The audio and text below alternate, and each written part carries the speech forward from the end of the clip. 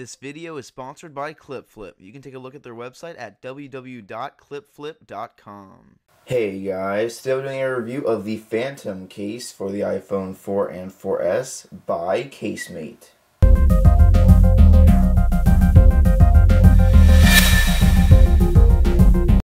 Now this case will cost you $50 exactly and is available in 4 different colors: raspberry and lime, navy and aqua, black and white, and that's what I have here, and the final color aqua and white. Now this case is a 2-piece case and it's made from Duoflex and polycore materials to add a lot of protection. So the reason it is a 2-piece case is you start by putting your iPhone 4 or 4S into this snap-on case, kind of a snap-on piece that will protect the left and right side and the front, and then what you do is you then push the completed piece into the larger case, which will then complete it, making it the Phantom case. So I'm going to start by putting my phone into the case, and I'll always go button side first, as it does make it a lot easier. Then just push on just like that, make sure everything's clicked on, and it should be, and then you're good to go. So this is what the front of the case will look like. As you can see, it does have a covered home button with the Casemate logo right there, and it does look very nice. You will be getting a kind of rubberish silicone material, thermoplastic elastomer material right here, just to make it feel kind of nice and also add a little drop protection if it does land on the face. And now let's put it into the larger case. Now, because this case, it does plug in, like it does fill in the different ports, you will want to kind of open them just to make sure they don't get in the way during installation. Then you kind of, it's not a very easy process, you kind of put it in, then you push in as hard as you can, and eventually it will kind of snap on. Let me see if I can do it. It's not a very easy process, but once you get it in, it's definitely in there. So make sure all the openings are good. Maybe just give it one last push, and that looks about it. Now you are able to just close all the little ports, and there you go. You have your properly installed Phantom case. Now the look of the case is very nice. I do like how it has the white streaks going all the way around, and then also near the camera cutout, and it does have one of the coolest camera cutouts I've ever seen in a case. I do like how it has the curved edge here, and then like kind of rectangle look right there, and it does look very nice.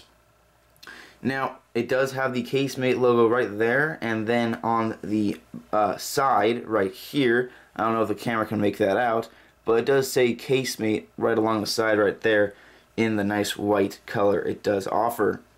Now, let's get into the cutouts first, and then I'll get into my review. So you'll be getting an open cutout, kind of a open or closed cutout, depending on what you want for your 30-pin dock connector. Obviously, when you do want to charge, you simply open it up.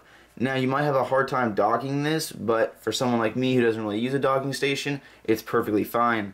Now, as you see, there are 3 holes that open up for your speaker and microphone. Now, I did think for a second or two when I did first try this out that maybe the volume would be kind of muffled or distorted and kind of leaked. You know, it would be quieter, and then also the microphone wouldn't be able to pick up as much sound. But it did work very nicely. I did not actually hear any effects to the sound or the recording quality, which is always a nice thing. And it will keep out lint, dust, all this stuff, all these different particles that can get into your ports, and same with this. Alright, now on the left side of the case, you do have a closed cutout. It's just a covered cutout for your volume up and down rockers, and they are pretty clicky, which is nice. It's a very nice, not too hard, not too soft feel. So it will definitely be clicky while not feeling weird on your fingers. Now, right here you will be getting a kind of a closed cutout or an open cutout. Same with the 30-pin dock connector for your for your mute and unmute switch. Now this is not a huge complaint, but I did notice that it was a little difficult to switch between mute and unmute, because not only is it pretty deep cut out, as you can kind of see, but there are pieces of kind of a plasticky material right in there, so you kind of have to dig your finger in just to change from between mute and unmute, but definitely not a big complaint. I'm not going to take off any points for that in my rating. It's just something that I just noticed that was kind of a distraction. Now on the top, you will be getting even when it is closed, you'll be getting a little open hole for the secondary microphone, which is definitely a nice piece. I thought that was definitely a good thing to remember. Now, when you do open it, you will be able to use earphones. Now, headphones may not be able to work in all situations because of how close it does get to the jack right here. Not right here, but right here, the side is a little too close. So maybe not every headphone pair will work. DJ headphones, probably not. And finally, the last button, the power button right there, it is covered and very clicky once again, works very well. And back to the camera cutout, looks very nice.